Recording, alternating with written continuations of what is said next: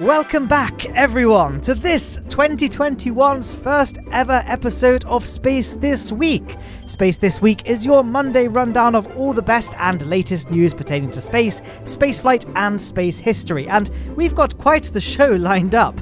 Before we begin, if you're not already subscribed, then make sure you hit that button down below. It means that you'll get notified of these videos the second they're live, so that the news you receive is as up-to-date and relevant as possible, and not like 3 weeks late. But with that, let's move straight along to our first segment, all of the launches and events that we saw take place last week.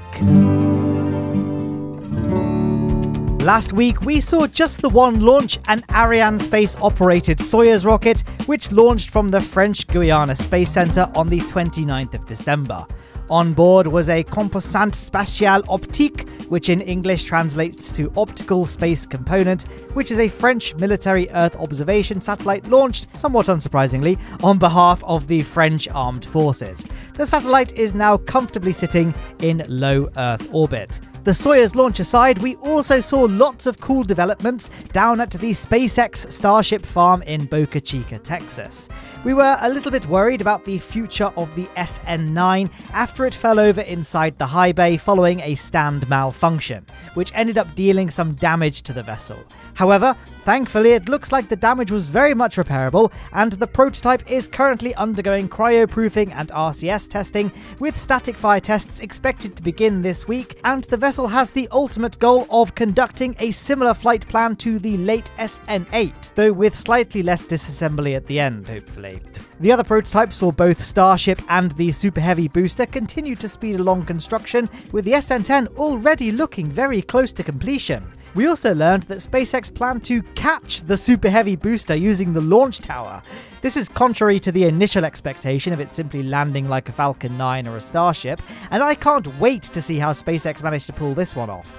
The community has already begun hypothesizing the ways in which this could be done. I personally really like SWDennis' suggestion, which he constructed using the highly realistic spaceflight simulation software Cabal Space Program. Maybe that's some software I'll have to check out in the future. It does look very interesting. But those were all the best space events that took place last week, so now let us look to the future, as the launch is expected to take place over the next 7 days. The first launch of the week is expected to take place tomorrow on the 5th of January, and this will be a SpaceX Falcon 9 rocket, taking off from Cape Canaveral. On board is a Turksat 5A, a Turkish communication satellite that, provided that the mission succeeds, will be placed in a geosynchronous Earth orbit. The satellite will be used for commercial and military purposes. This will be the fourth launch of this particular Falcon 9 first stage. Previously, it's launched a GPS-3 satellite and 2 Starlink batches. Hopefully this won't be its final flight though. SpaceX planned to land the first stage around 670 kilometers downrange on the Just Read the Instructions drone ship. The fairings are also expected to be recovered using the fairing recovery vessels Mystery and Mischief. The next launch will be on Sunday the 10th of January, and this will be the Air-Launched Rocket Launcher 1, which is operated by Virgin Orbit. This two-stage rocket is deployed by a modified 747 at high altitude, negating the need for a hefty first stage to power through the thickest part of the Earth's atmosphere. The Launcher 1's first ever flight was in May last year, but this unfortunately ended in disaster after a propellant line failed, leading to a loss of engine power. The cause of this issue has apparently now been addressed through strengthening of the components that failed, so hopefully this time the launch goes well. On board will be various American technology demonstration satellites, as well as a microgravity research satellite and an atmospheric research satellite. But the Launcher 1 and the Falcon 9 are the only two launches planned to take place this week. So now let us move along to Space This Week's final segment, all the best historic space anniversaries that we can look forward to celebrating over the next 7 days. Our first series of anniversaries are today, January the 4th, the first of which is the 1958 Sputnik 1 re-entry from low Earth orbit. I don't think Sputnik 1 needs any introduction to this video's audience. It was the first ever artificial Earth satellite launched by the Soviet Union in 1957. The unanticipated success of the launch precipitated the Sputnik crisis in the United States and sparked the beginning of the space race. Sputnik 1 broadcast radio pulses from its 4 radio antennas during its first 3 weeks of orbit, after which its batteries ran out. It spent its remaining 2 months in space floating in silence before its orbit eventually decayed and it fell back into the atmosphere. Sputnik 1 is without doubt not only one of the most iconic and major spaceflight events, but also one of the biggest achievements in humankind's history. 1 year after Sputnik 1's re-entry, on January the 4th in 1959, another Soviet spacecraft made history. This time it would be Luna 1, which would be the first spacecraft to reach the vicinity of the moon. It was launched from Baikonur just 2 days earlier, and the original plan was to have the probe impact the moon, spending its time prior to crashing studying the lunar surface using its 6 onboard instruments.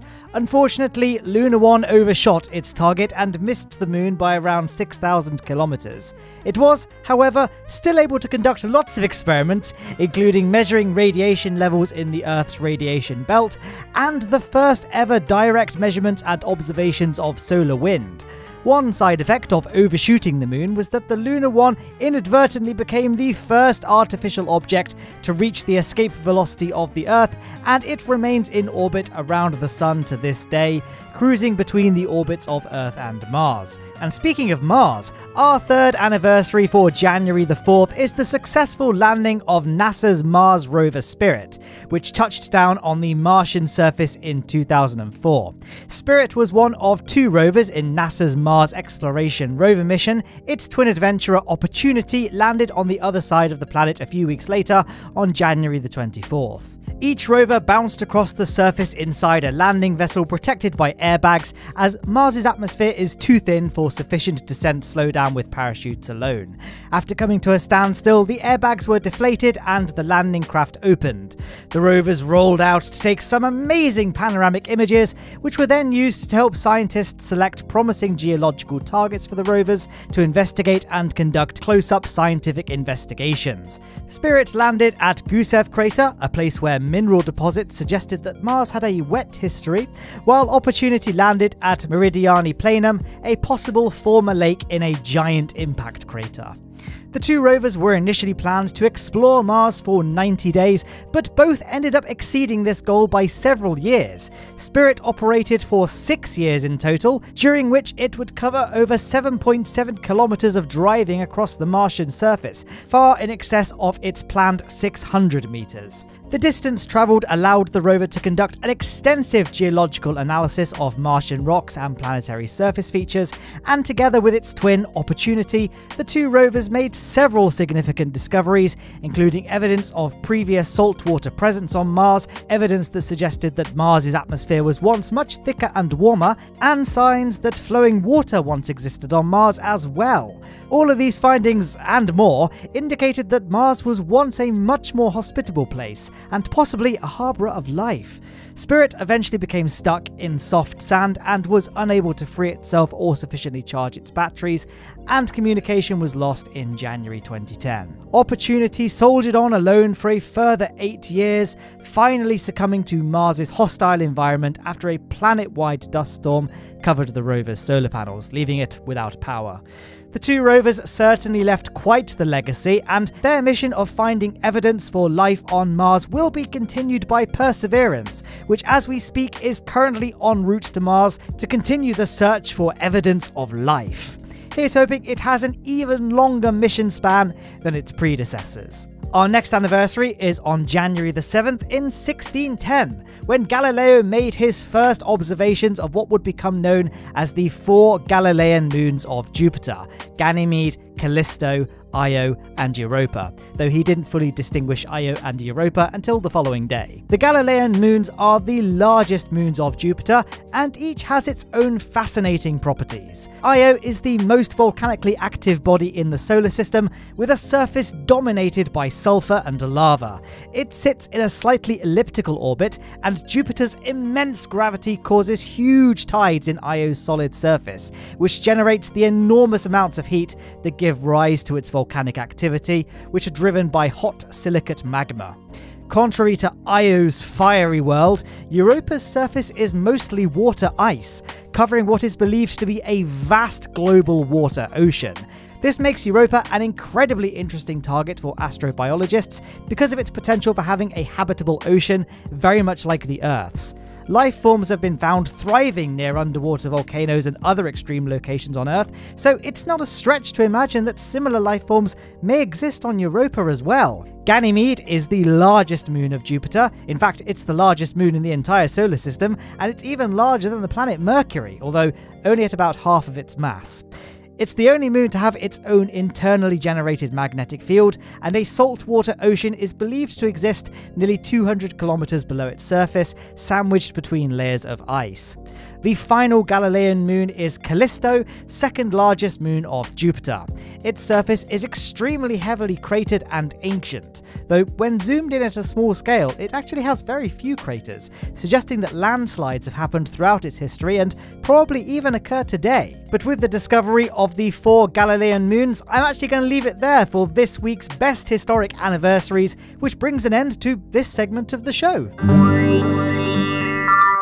And that's it for another episode of Space This Week. I know not a lot of launches taking place at the moment, but such is the way with the New Year season. I can promise you that this year will be a very exciting one though. We're expecting to see the first flight of a helicopter on an alien world, the landing of a Mars rover, and the launch of the James Webb Space Telescope, which will replace the legendary Hubble Space Telescope. I can promise you to deliver news on all of these amazing missions and more over the course of the year in Space This Week, so make sure you've subscribed, and I do hope you enjoy this journey as much as I will. If you want to see previous episodes of Space This Week, then there's now a link to the full playlist on the left-hand side of the screen, and on the right is a video from my channel that YouTube's recommendation elves think that you'll like. Hopefully they made a good pick. Everyone, thank you all so much for watching, and I hope you all have an excellent new year.